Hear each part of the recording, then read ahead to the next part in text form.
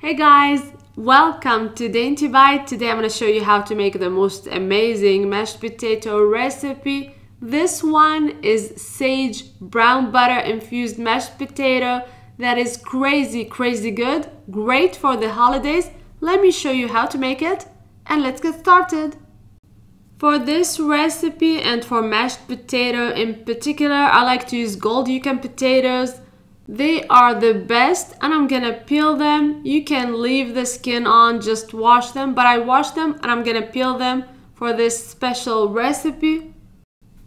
I have a little over 2 pounds and I usually leave all the amounts and all the ingredients in the description box below, so check it out.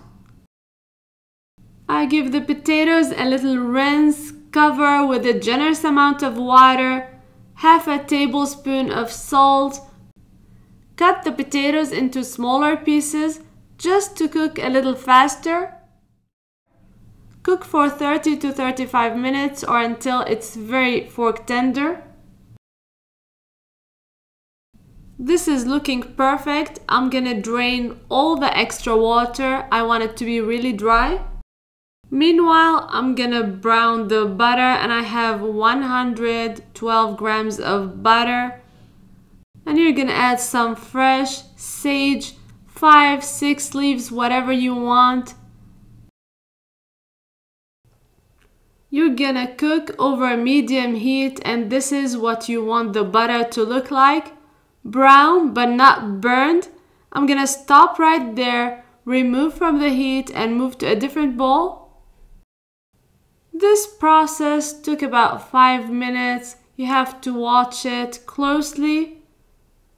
This is great. Now I'm gonna move to the potatoes and these are so soft and I've drained all the excess water. And I moved the butter to a different bowl. Now I'm gonna start making the mashed potatoes. You can use this masher, no problem. The potatoes are so soft and you can do that, but because it's the holidays and I want it to be very luxurious and super soft, I'm gonna use this ricer. I'm gonna use the ricer this time. Finish the whole amount and then I'm gonna season with black pepper and salt. Half a tablespoon of salt, half a tablespoon of black pepper. You can totally skip the black pepper. If you don't like the look of black pepper in mashed potatoes, certainly it adds a lot of flavor.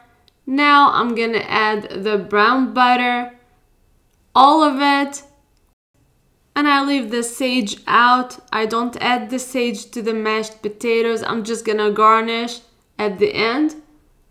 And I'm gonna start adding the milk. You can use a mix of heavy cream and milk, or you can just use milk. I'm just using milk in this recipe. It's gonna be rich enough. And I warmed the milk a little bit. This is 1 cup of milk and I'm almost gonna use the whole amount. I give it a little taste and it's perfect. So creamy, so good, so rich and luxurious. You are gonna love this mashed potato recipe. Give it a try and let me know what you think in the comments box below. Happy holidays and until next time, bon appétit!